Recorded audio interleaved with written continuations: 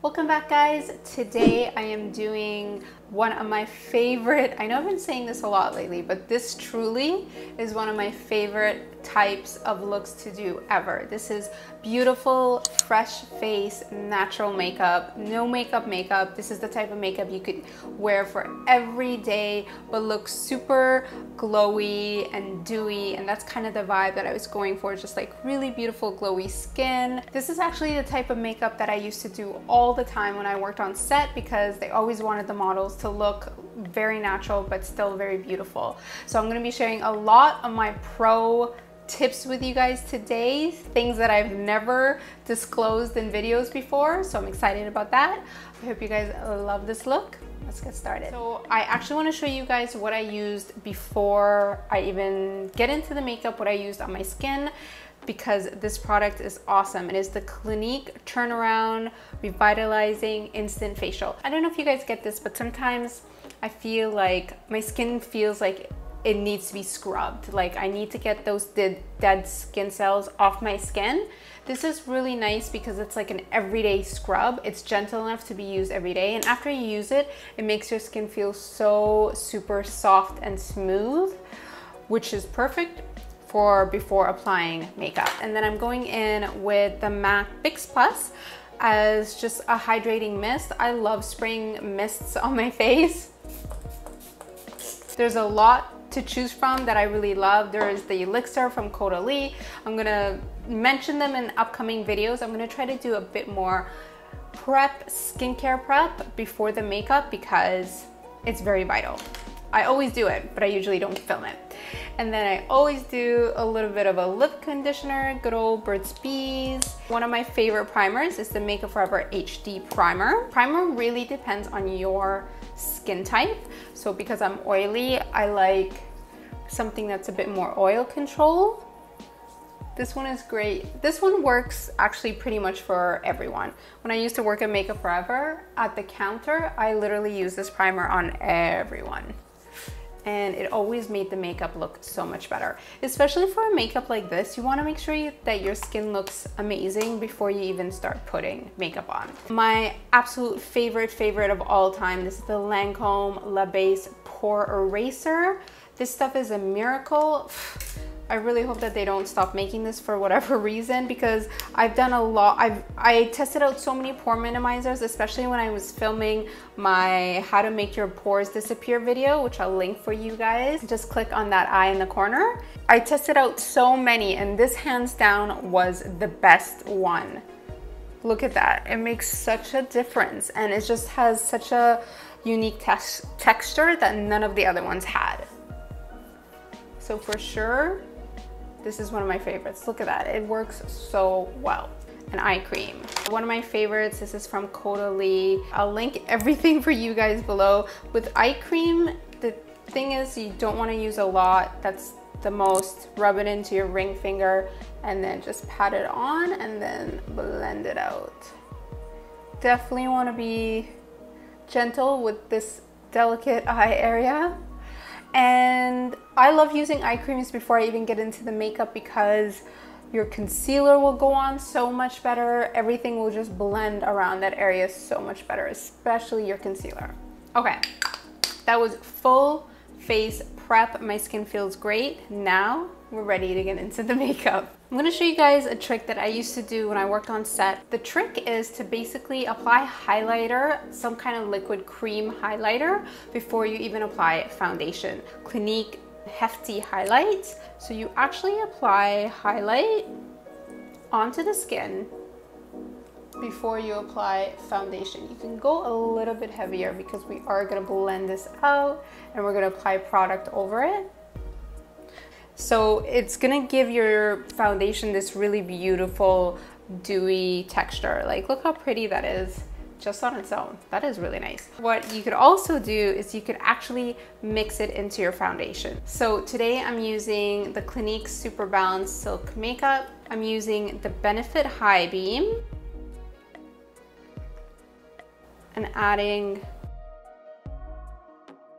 I don't wanna get this all over the place, and adding a little bit to it like that. You mix it together. And then also because I want that really, really dewy finish on my skin, I'm gonna use a beauty blender. I find that this gives just the most natural application. I love to wet the beauty blender. That just blends the foundation so nice, and it literally looks like you have nothing on.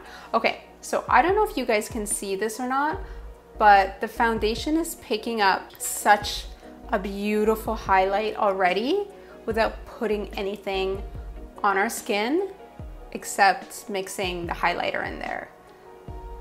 I love this trick. I can't believe I gave away one of these tricks. This is like a golden secret pro tip. Obviously I give away all my secrets, but this is a good one. You guys are gonna notice such a difference. Oh my God, look at that. That looks so beautiful.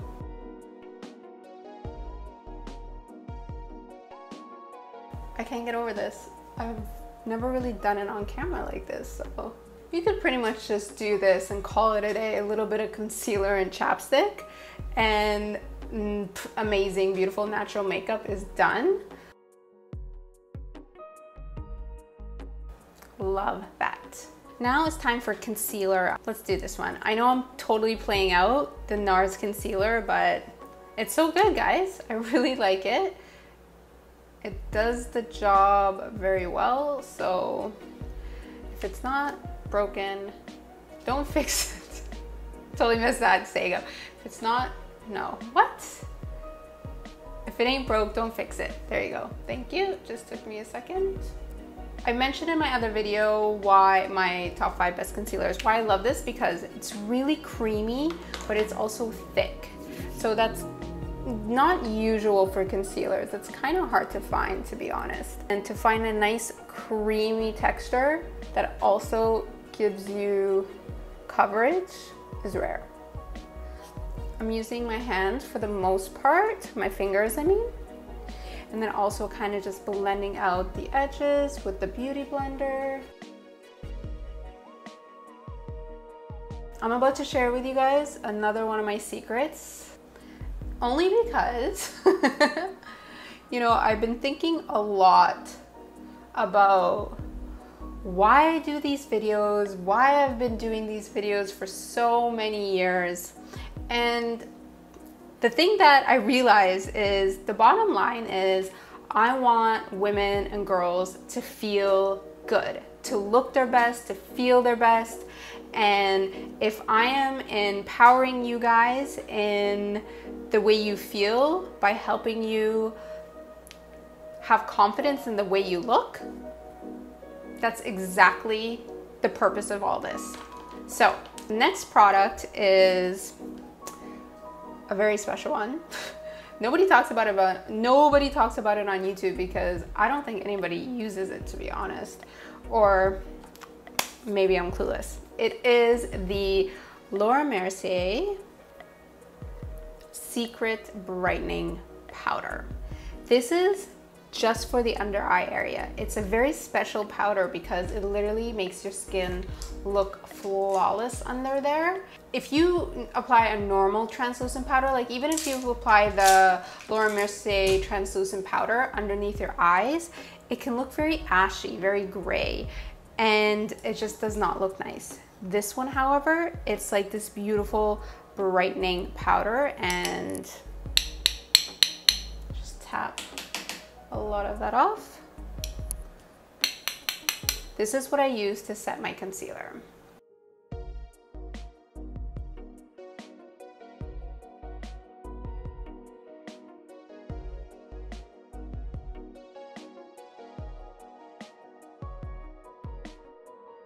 It actually has secret in the name. It's a secret brightening powder because it's like one of those things that we all, like pros, we all use it, but we don't share it because it's so good. Anyways, look how beautiful that is.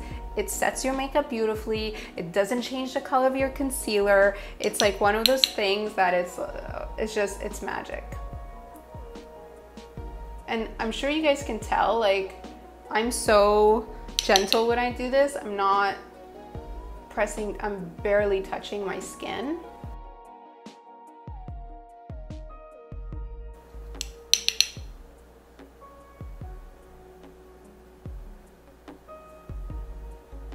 love that. Oh my God, obsessed. If you're oily or combination skin, I definitely recommend applying a powder. If you are dry to normal, you don't need to do this step, but I'm going to. This is the Laura Mercier Translucent Setting Powder, and I'm going to use a puff. This is one of my favorite ways to apply powder because it really just sets the powder into the makeup and it holds everything. You can kind of control where it goes. So I like to cocoon the puff, take most of the product off the back of my hand, and then go in and roll the powder onto my skin. But really just in the areas that I need it. Like, I'm not gonna put powder here because I want that highlight to come through, right?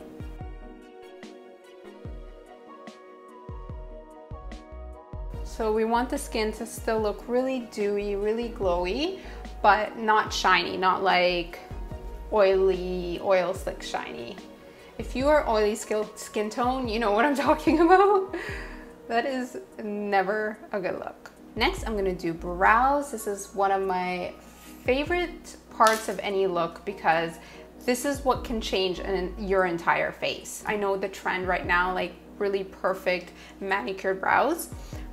I never did that when I was on set. I never, ever did that. It was always like really undone natural brows. So I love to brush up the hair. I'm using the MAC Lingering Pencil. I hope that there's some left. I think it's like at the end here. And then if you just flick the pencil to fill in your brows, but make it look as if it's just natural hair. This is gonna get you a very natural look. So flick, flick, flick.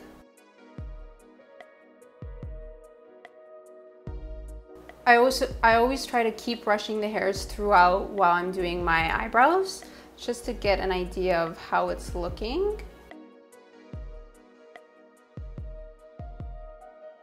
Another little trick that I love to do, which I find makes brows look really natural, is if you run a brow gel through them. It could be clear or it could be colored. This one from Tweezerman is probably one of my favorite clear brow gels because it holds the brows really well. This is the Brow Mousse.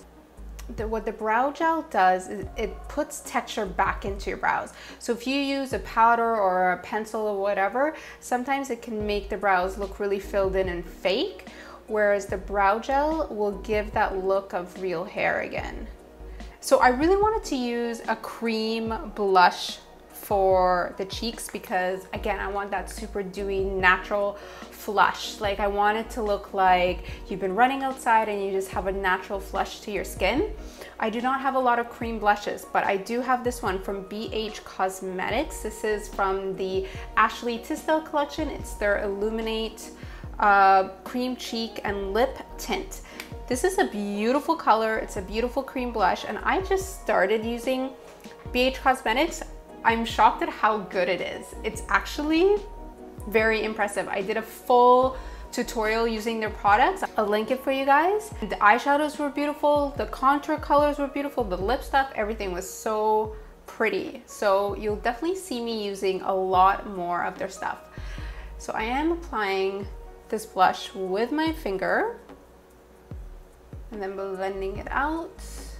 And this is gonna give us the most beautiful, natural flush to the skin.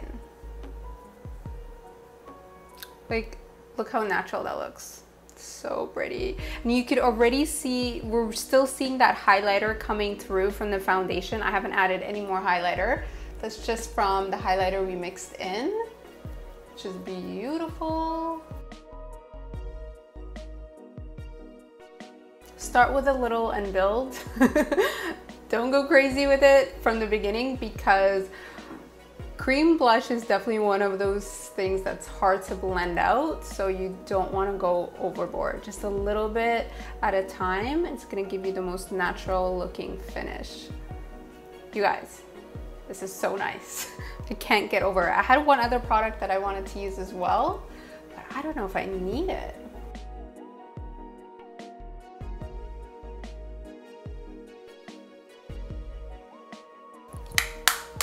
I'm debating. So you can definitely leave it like this. If you feel like you went overboard, take your beauty blender and blend it out a little bit. I'm gonna leave it for now. It might look a little bit bright, but we still need to do eyes and lips, so it might tone down. For the eyes, I love to use cream stick pencils for this type of look. So I have a few here. These are kind of the tones that I'm going for. So bronzy, shimmery. I love this one from Makeup Forever. It's kind of that perfect bronzy tone. The Caviar Sticks, I hope I'm saying that right. Is that right? Yes. Is it? Caviar Sticks, yeah, from Laura Mercier are beautiful. I have these in like almost every color. Brushed Bronze, which sounds like the right color. Yeah, this is beautiful. So apply and just blend out. And we want this to look pretty soft, diffused. That's why we're using our finger, because we don't want it to look like you have a ton of makeup on. Just basically woke up like this vibe is what we're going for, which is obviously not true considering how much time we're taking to do this. But that is how no makeup works. I always used to be like, whenever I was on set and they'd be like, wait, we want a no makeup. Can you do that in like 10 minutes? It's like, no, I need a full hour.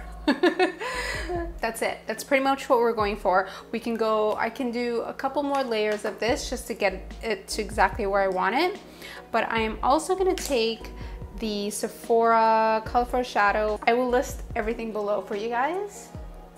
And this is like the perfect highlighty inner corner color. And I like to drag this into that darker color that we applied on the lower lash line. Kind of blend that up. I am using the Makeup Forever Excessive Lash Mascara. You know, I honestly have not ever found a mascara that I'm like, wow, this is the best mascara I've ever used. Has never happened. If you guys have a mascara that you swear by, that you say is the best mascara that you've ever used, I want to know what it is. Leave it in the comments. Going back with that Clinique Chubby Stick, I'm actually going to use a brush for this. This is one of my favorite ways of applying highlighter, is just sweeping it on to the brush. Like this, sweeping it on to the product. I don't even know what I was saying there. You guys know what I mean.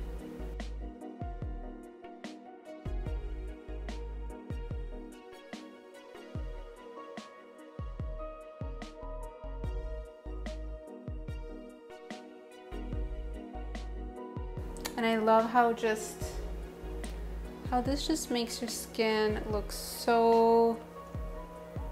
I'm gonna use my fingers for this part just so I could really blend it.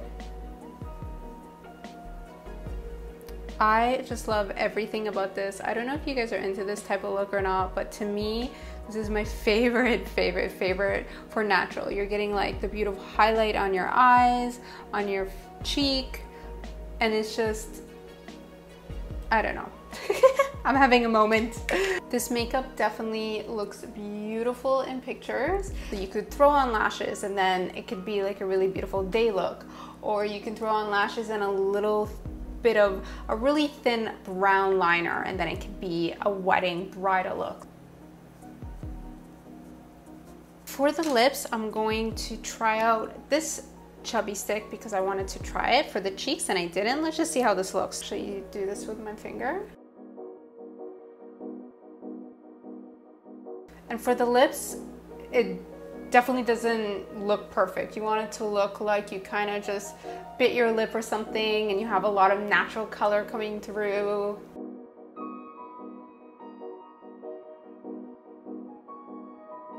So don't kill me guys, but I think I'm gonna throw on lashes. I'm gonna do it. I'll be right back. Okay guys, I went for it, but I kept it super natural and I did classic classic lashes. These are probably some of my all-time favorite lashes that I've ever used, that I will always use. They are the Ardell Demi Wispies. They're short in the inner corner and then long, short in the inner corner and then long on the outer edges. So they give a really natural effect on your eyes. And honestly, you can barely tell that I have lashes on. So I am happy with this decision, and let me finish up the other eye. And one last thing, I decided to add a little bit more gloss to my lips. I'm using the Lancome Juicy Shaker in Lemon Explosion, just to give it that really fresh, dewy vibe all over. Oops, that's a bit too much.